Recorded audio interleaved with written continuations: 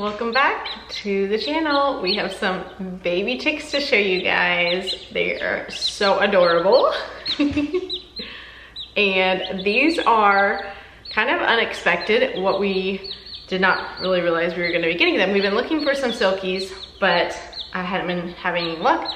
And then randomly posted on one of our local groups, and somebody had 14 baby chicks that they had just hatched. And so we drove this past weekend and picked them all up.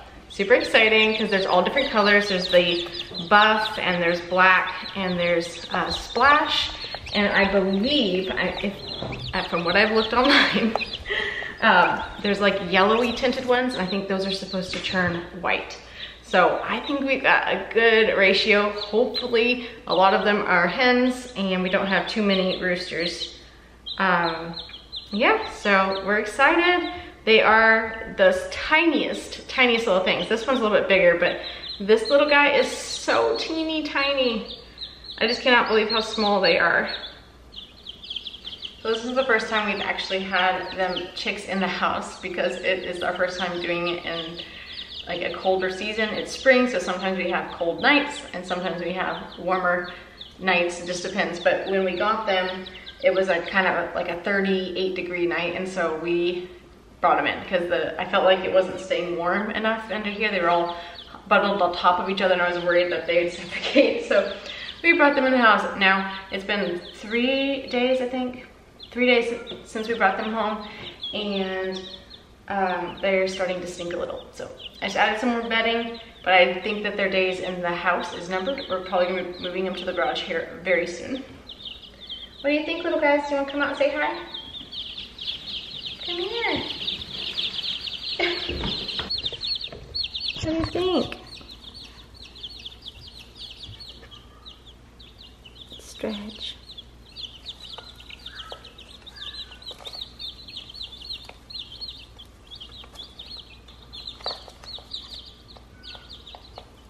So I don't know if you can see the one right there that just came out.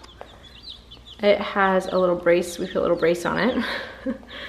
So it arrived to us and we noticed that it had a leg or a foot that had curled toes. And I looked up online and found that you can make these little braces for their toes to help them uncurl. I'll show you up close. Okay, so this guy, we'll see if it focuses, has a little pipe cleaner. This guy has a little pipe cleaner brace on him. His foot, her foot, whatever it is.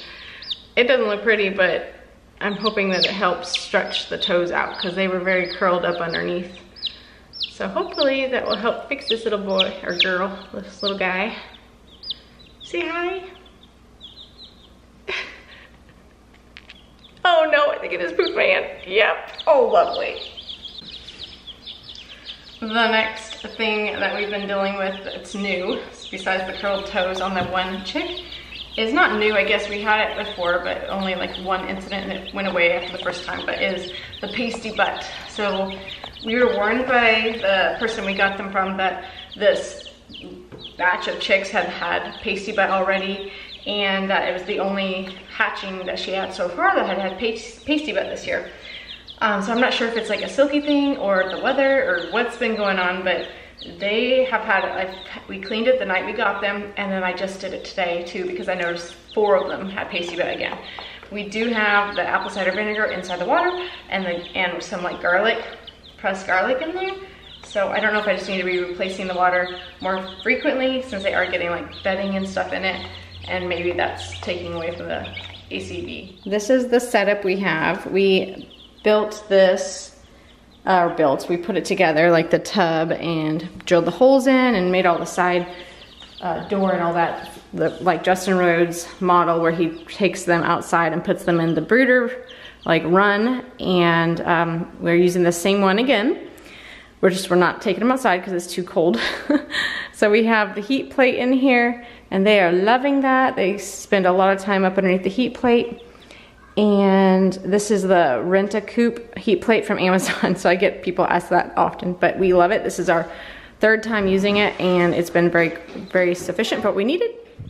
So far, these silkies have been super fun to watch grow and raise, and we're learning new things with this different breed.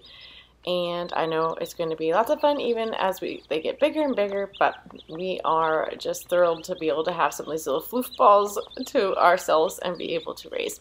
Thanks for watching, guys, and we will catch you on the next video.